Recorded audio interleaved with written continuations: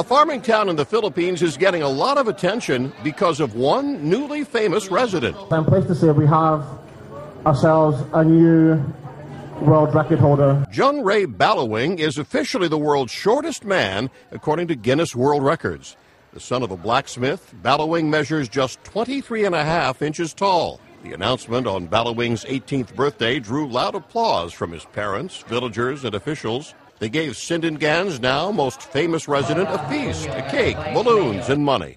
Balawing broke the previous record of 26.4 inches. A man from Nepal held that record for just 8 months. John Belmont, The Associated Press.